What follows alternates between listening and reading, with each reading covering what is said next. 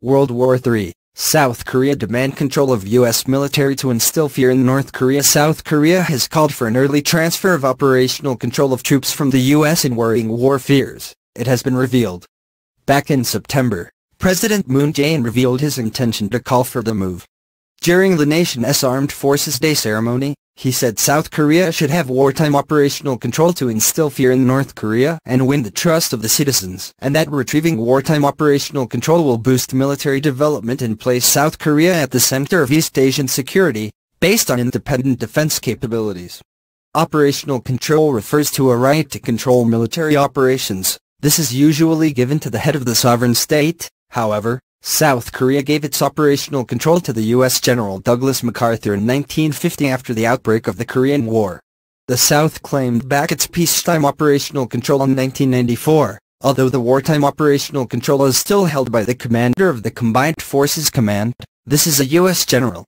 There has been an ongoing debate on South Korea's military operational control for over 10 years. It was initially thought a date would be set for the handover of control. However, after a series of delays, this was postponed indefinitely until certain conditions were met during a 46th Security Consultative meeting in October 2014. Moon Jae-in's calls for military control come as the US and North Korea are on the verge of World War III. South Korea's Defense Minister Song Young-moo recently claimed that nuclear tests are part of the despot leader Kim Jong-un's plot to maintain a stranglehold over his people during a time the nation is plagued with sanctions.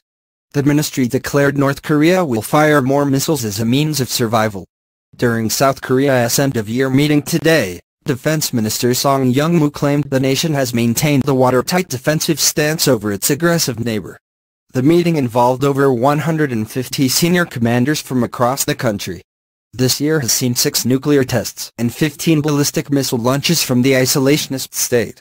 South Korea also warned of a tactical escalation from its neighbor that could see across the northern limit line, an artillery attack or a hacking operation. With the 2018 Pyeongchang Olympic Games on the horizon, the South reiterated its commitment to ensuring a successful